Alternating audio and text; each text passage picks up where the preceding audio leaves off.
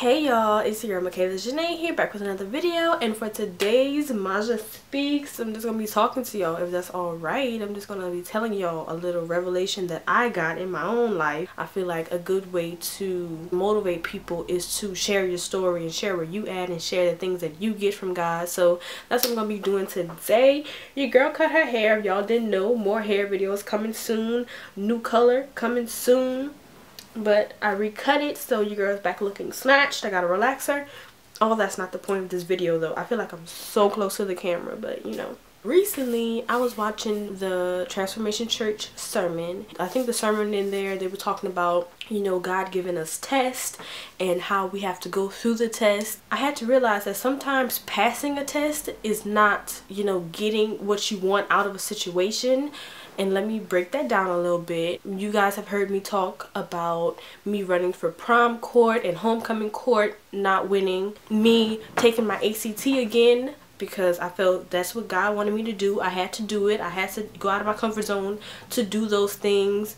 Run for court, you know, put myself out there, get that experience, but I didn't win and I did not get the score on the ACT that I wanted to. But I did exactly what God asked me to do. I followed his instruction. Although I didn't get what I thought I wanted out of it, I passed my test because I followed his instruction. Do you get that? Because I felt like this was my first time getting that. When a lot of Christians talk about God is going to test you and you just have to pass the test, a lot of us, especially us millennials, can get confused and think that passing a test means that the outcome is going to be what you think it's going to be and that you're going to be successful and that is going to equal a win for you. I had to realize that that's not always the case, and that wasn't true in those situations. Now, many a times it is true and you take a test and on the other side of it you get the blessing on the other end of it quickly, or you hear from God clearly about the situations. But in all those situations, when I was in it, I didn't understand why I had to put myself out there just to not win,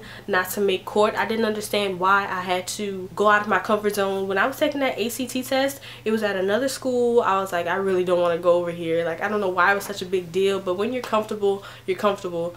So I was like, I don't want to go over here. But God was telling me, okay, you need to go to this school to take it. Go take this test one more time. But I did not get the grade I thought I'd get. I think I ended up getting the exact same thing as I was making the rest of the times. For all of those instances, I was so confused as to why I had to go through that, or what was that for. And guess what? I still don't know. God doesn't work like that. He just fills you in on the things that you need to know. God really has us on a need to know basis, and the faster we all come to terms with that, the easier life will get. But he just gave me this little piece because it's not something I think about. I let it go. I stopped thinking about it because I know that no good thing will God withhold from me. So if I deserved or if I needed that high ACT score, I would have got it. I just knew that I did it for a reason. It is settling to know that God uses all of our experiences to prepare us for our blessing and what we're going to be in the future. So I'm just like, wow. So those things, I realize that they're preparing me for something that's going to come later. And you have to really realize what connects all of your experiences, what connects all of the tests that God's pushed you through. I had to put myself out there. I was getting out of my comfort zones. I was being more outgoing and open with the people around me in all of those situations.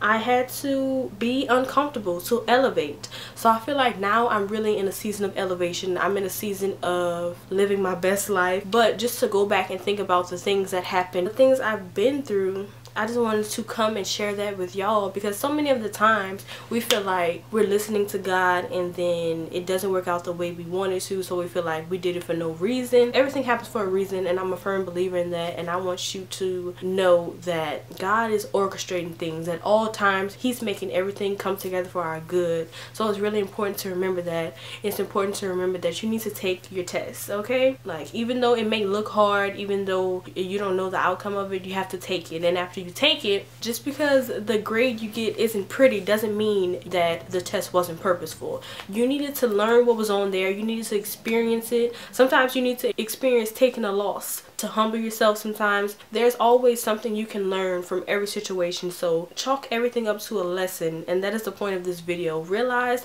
when you are being taught a lesson, take every lesson. You're never taking a loss. Everything's a lesson. I want to share this little message, my little revelation with you guys on this nice Monday. Please subscribe if you haven't already. Share this video with someone who needs it. I'm gonna holler at you guys in my next video.